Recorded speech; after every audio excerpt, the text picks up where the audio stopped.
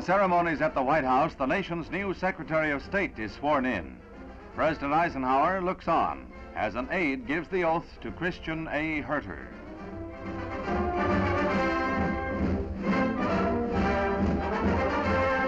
For 3 generations of Herters, a proud moment. Ike spoke at unusual length to express his confidence in Herter as the best qualified man for the post. A cross-section of high officialdom offer congratulations, including the Democratic and Republican leaders of the Senate. Mrs. John Foster Dulles gives her best wishes, a touching aspect of the ceremony.